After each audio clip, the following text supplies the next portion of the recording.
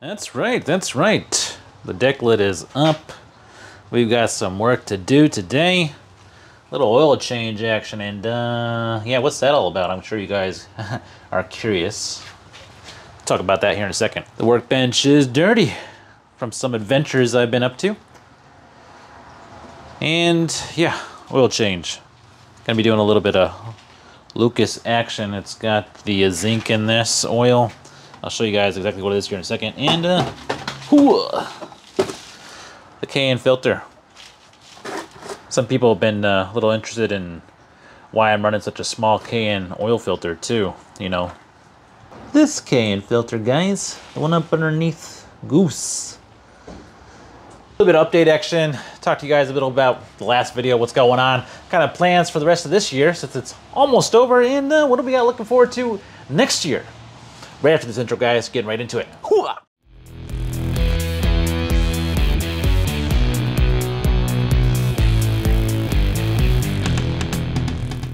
Oil change time. Since I broke everything in, it's probably been at least 500 miles that I've put on this bad boy. It's time to change the brake and oil out. Whenever I replaced the pistons and the rings and rebuilt, you know, from the short block out on this engine, I put in some brake-in oil. Yeah, some of that royal purple break-in. Well, it's time for that to come out and install the Lucas oil, or you know, swap it out to some of that Lucas oil and a new oil filter. First things first, is got to warm her up a bit, warm up Envy before we drop that oil.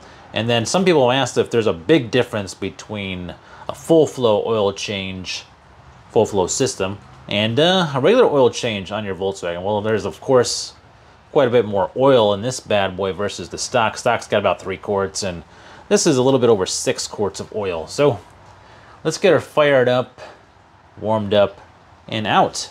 And yeah, let's talk about this too, I guess, real quick. I gotta trim this back. I haven't trimmed this little bolt, but I went ahead and drilled and tapped through because I wasn't able to get the tension on this, which I've got the tension I want now, the proper deflection on this belt system for the Bernie Bergman fan shroud.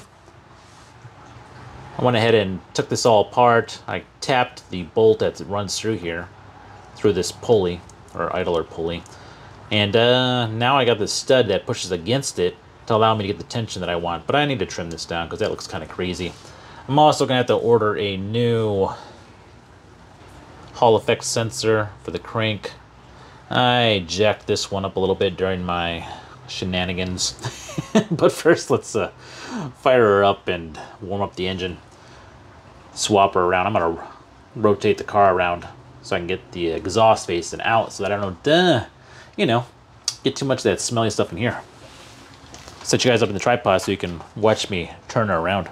She does still squeak a little bit. The belt is definitely not squeaking as bad as it was, but don't forget, guys, that I'm still kind of waiting to get her over to the tuner because, you know, tuners cost crap loads of money, and get her on the dyno. So there's going to be a little bit of richness, a little bit of black smoke maybe when I start her up. So yeah, enjoy the cold start. Hey baby, how you doing? Fuel pump.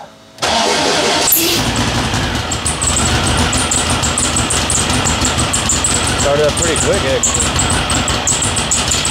Not too much of the exhaust getting up in here. I don't know it. Drop the deck lid as I turn it around, and then I'll open it back up for you guys.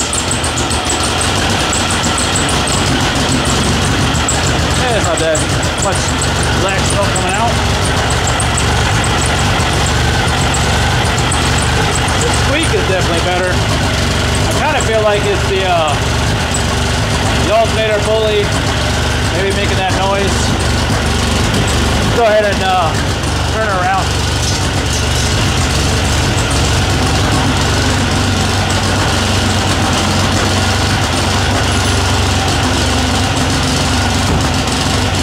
Get her a little bit wet. Yeah, a little bit.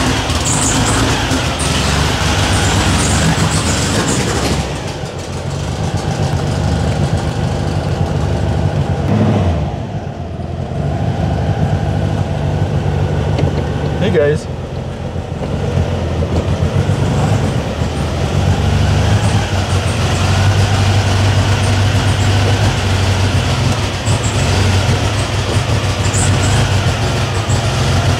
Bring it around back so you can see her in the light.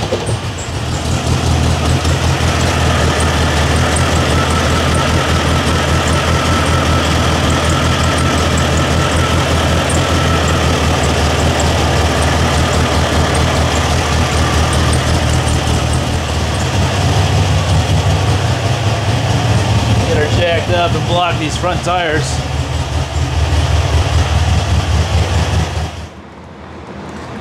All right, guys, we got her up in the air. Ooh, it's time to open her up and get some of this oil up out of here. Yeah. Anytime you're doing an oil change, it's a great idea to check for any other issues you might be having. For your particular Volkswagen, if you got something stock, then it's not going to be so crazy. But for mine, Goose, there's a lot of extra things to look at and looking for leaks. It's just part of the process with a high power engine, and it looks like I've got some, I don't know, either a push rod tube or a seal above it. Something else leaking. It looks like I got oil coming down. Looks like we'll be taking out Envy again, but this is just part of it, man. Anytime you guys, any of you guys out there that got like a crazy turbo engine, you know that part of that whole deal is you're gonna be working on it. It's okay because I got a new trans mount that's gonna be going in here that I'm picking up from my buddy Daryl. Let's go ahead and get this oil draining while it's still warm.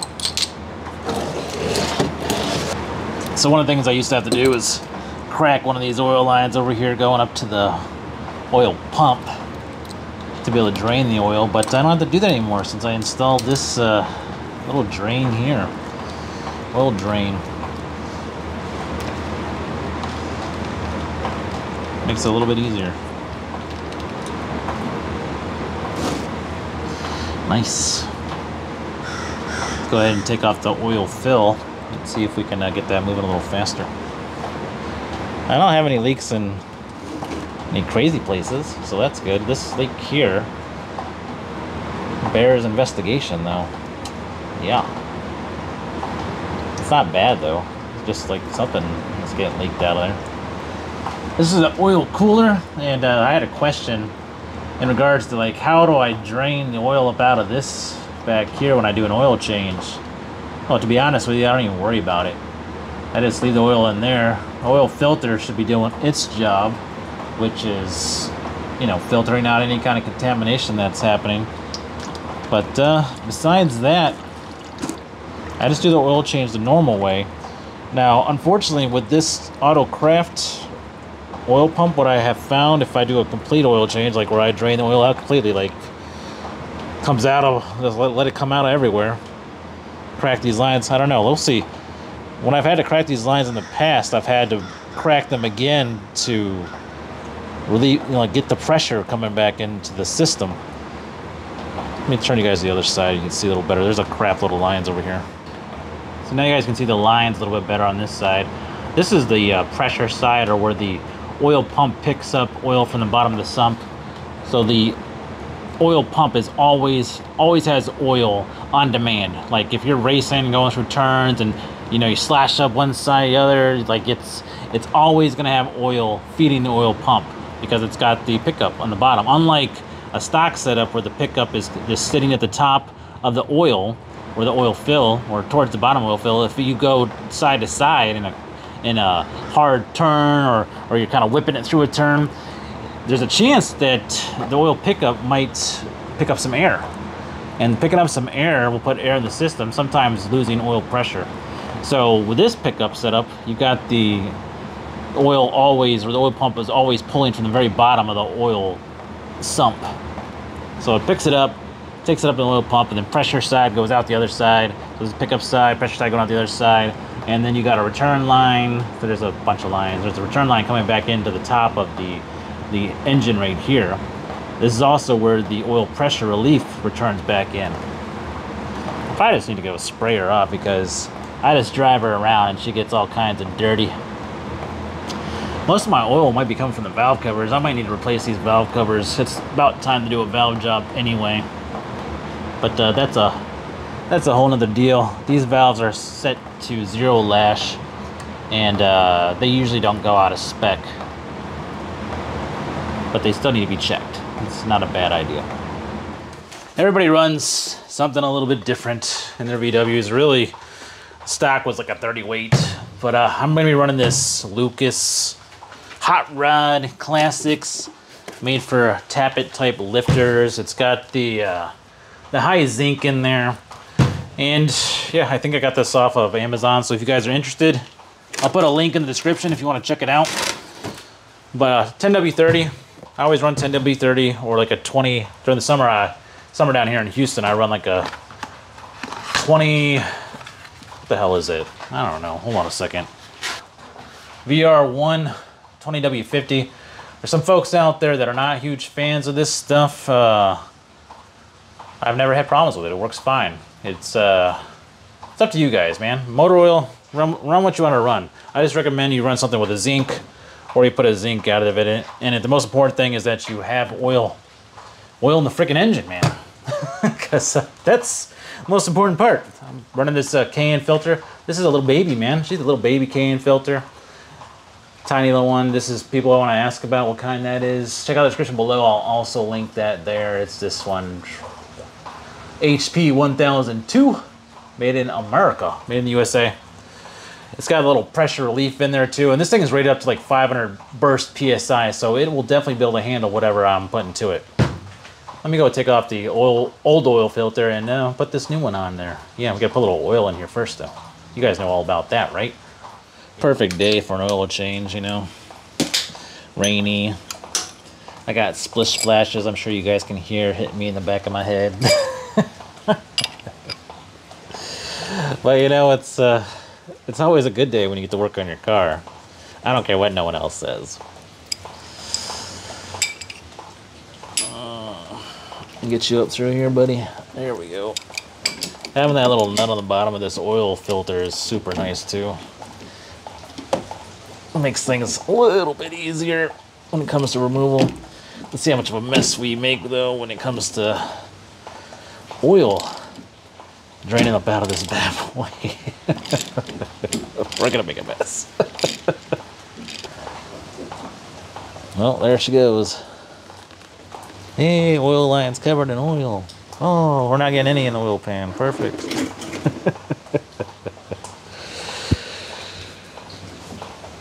It's seasoning, man. It's a little bit of seasoning on those oil lines.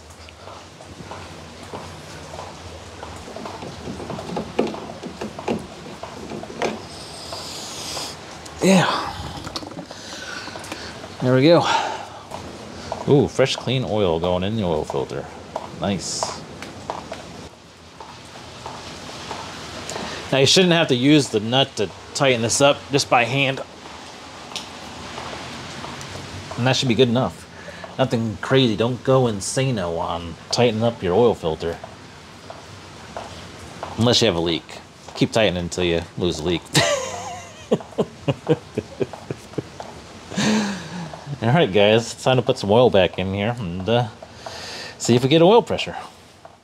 Yeah, sometimes if you want to entertain yourself, you can get on the Samba and just read some of those forums on people talking about oil and what kind of oil you should run in your VW. And holy smokes, man, those guys get kind of heated about that jazz, I'll tell you what. And I stand by as long as you change it, you check it, and you keep oil in your engine. You know, don't go crazy. Don't put like anything insane in there, but 10W30, 10W40.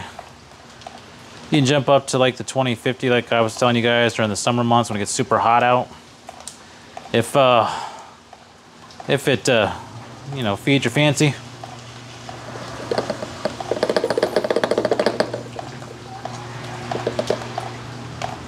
All right, I've got about 4 quarts in here right now. That's enough to check oil pressure, or make sure I'm getting oil pressure.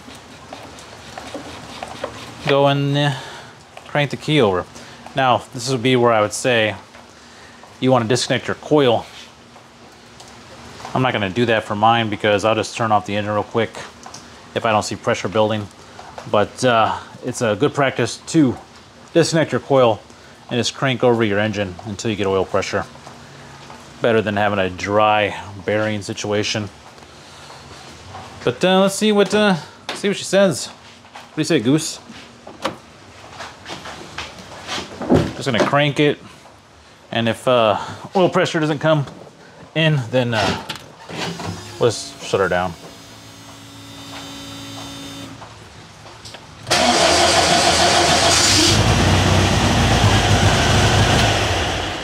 Oil pressure came right in. Sweet. So I was talking about before, guys, is that I've had it happen where I've had to crank it like literally for minutes, and then I've cracked the line eventually to get, like, there's an air pocket that got stuck in the line somewhere. But I really believe that happened because of having opened up the lines before. So adding that oil drain to the bottom of my pickup makes a huge difference. Now, you guys, if you have a stock type setup, you're probably not going to have that issue at all because of just the way that it's set up. But if you have a full flow system and you're having issues with not getting oil pressure, it could be because you have an air bubble, air pocket somewhere in your lines, and you need to crack one of the lines until you get oil coming past that point. And then put the line back on. You should get your oil pressure where it needs to be. All right, that's about it for today, guys. Just doing an oil change real quick and easy, and showed you my little tensioner job doodad I did. And yeah, let's kind of button things up and talk about what's coming soon.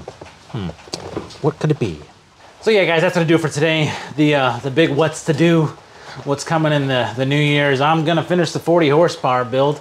That's definitely on the list of things to get done. I've got that new trans mount coming in from Daryl.